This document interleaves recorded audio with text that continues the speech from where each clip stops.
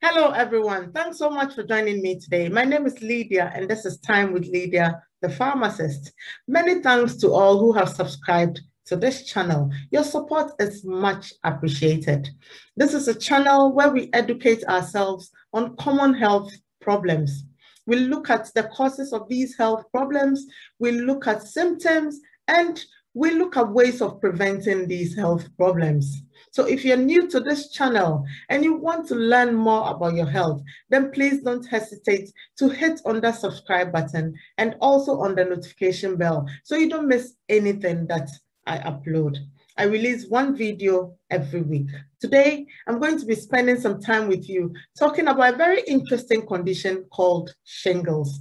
We are going to be looking at the causes of shingles, the symptoms of shingles, and ways of preventing shingles, as well as some complications of shingles. Shingles is also known as Herpes Zoster.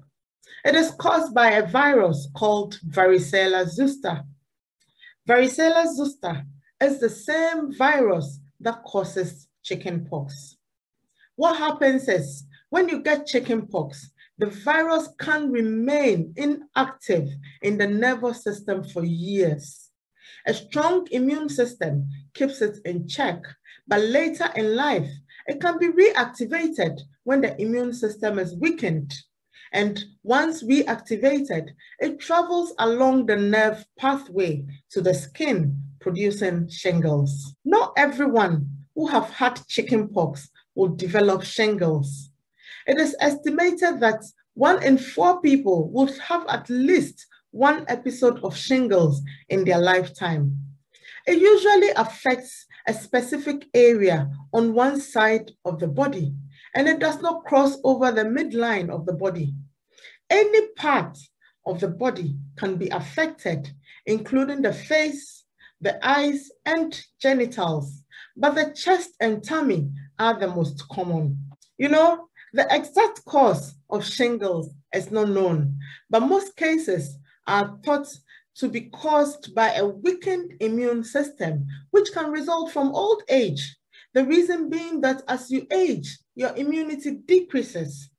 However, young people who appear to be otherwise healthy can also develop shingles. Physical and emotional stress can also cause shingles. The reason being that stress can cause the release of a chemical that can lower your immunity. People who have recently had a bone marrow transplant or an organ transplant can also develop this condition. The reason being that some medications given in these situations can affect your immune system. Also, undergoing chemotherapy or a condition such as HIV or AIDS can reduce your immunity and put you at risk of suffering from this condition called shingles. So the question now is, how does shingles present? Or how do you know that you have shingles? Shingles starts with a tingling and painful feeling. The area becomes sensitive to touch, headache, and a feeling of general unwellness. A high temperature and fatigue may follow. Then a rash appears a few days later. The rash develops into an itchy cluster of fluid-filled blisters, similar in appearance as chickenpox. The blisters often appear in a band. They stay for about a week, during which they leak, and then they change in color and become yellowish. They then flatten and dry out. This can leave a slight scarring. The skin remains painful until the rash is gone, and symptoms can last for between 2 to 4 weeks. On the darker skin, the rash may be red, the same color as the skin, or slightly darker, and the scabs may be gray. Shingles is generally not life-threatening, but it is important to see your doctor as soon as possible if you recognize any of these symptoms. A doctor will usually diagnose shingles based on the symptoms and the appearance of the rash. And they can prescribe antiviral drugs. And examples of these drugs are acyclovir, famciclovir, or valaciclovir. It is important to note that an antiviral will not kill the virus. Rather, it will stop the virus from multiplying. It will decrease the severity of the symptoms and prevent complications. And you know, the effect of the antiviral is best felt when they are prescribed within 72 hours of the symptoms starting. A doctor would consider referring you to a specialist when you're pregnant or the diagnosis is uncertain. Also, when you have had more than 2 episodes of shingles and when you have a weakened immune system, or if the shingles is affecting one of your eyes. There are some things that you can do to ease the pain, and these include wear loose-fitting clothes. If the blisters are weeping, use a cool compress in a towel or a wet cloth a few times a day to keep it dry and clean.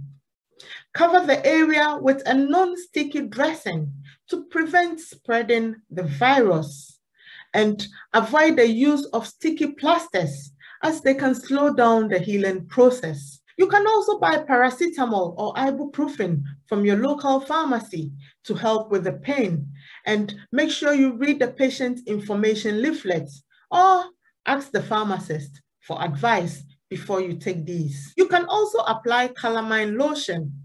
Calamine lotion is very good because it can cool and soothe the skin to relieve itching. Do not use topical antibiotics as they can slow down the healing process. And try carrying out some gentle exercise to help keep your mind off the discomfort. One question that most people ask about shingles is that, is shingles contagious? And the answer is, you cannot get shingles from someone with shingles or chickenpox. However, you can get chickenpox from someone with shingles if you have not had chickenpox before. Remember, I said at the beginning that the virus that causes chickenpox is the same virus that causes shingles. The virus is spread when someone comes into contact with a leaking blister. It is not contagious if the blisters are covered or after they have dried out. Because of this risk, it is important to prevent the spread of the virus. And there are certain things that you can do. These include avoid touching the blisters. Wash your hands with soap and water anytime you do. Stay off work or school if the rash is still weeping. That is, there is fluid leaking from the blisters and you cannot cover it until the rash has dried out. Avoid sharing towels and flannels. And avoid swimming or playing sports that allows you to make physical contact with other people. Also, avoid making contact with pregnant women who have not had chickenpox before, as they could catch it, and this may be harmful to the unborn child. Avoid making contact with people with a weakened immune system. Example, those with HIV and AIDS, and people undergoing chemotherapy or an organ transplant.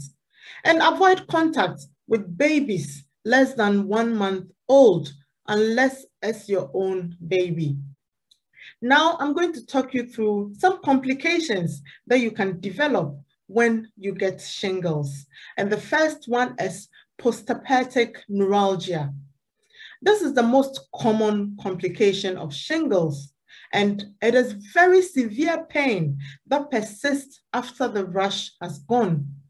It occurs as a result of nerve damage and can last for months.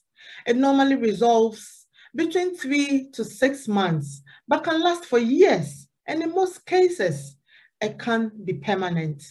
This pain can be very debilitating and can cause sleepless nights, emotional distress, and depression. Secondly, there can be the development of eye problems when shingles affects the eye.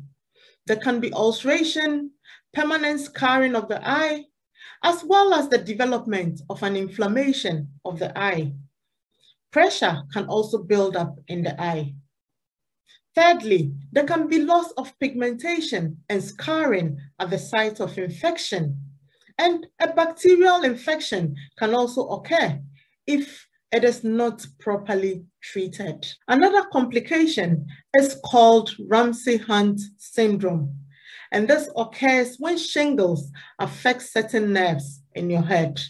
This can cause earache, hearing loss, dizziness, vertigo, numbness, paralysis of the face, and loss of taste. This can be treated if treatment of symptoms is started early. And finally, rare complications such as inflammation of the lungs, liver, brain, and spinal cord can also occur. So today, I've spent some time with you talking about the causes of shingles. We've looked at the symptoms to look out for when you get this condition. And we have looked at the treatment of shingles and things you can do to ease the pain when you get this condition. Also, we have looked at some ways of preventing the spread of the virus and some complications of shingles. I hope you have learned something new today. If you have, then please give this video a thumbs up. Remember to share this information with family and friends. And please put your comments, your suggestions, and your questions in the comment section below. If you haven't yet subscribed to this channel, don't hesitate to hit on the subscribe button and also on the notification bell so you don't miss anything that I upload. Thank you once again for joining me today, and I hope to see you soon in my next video. Bye for now.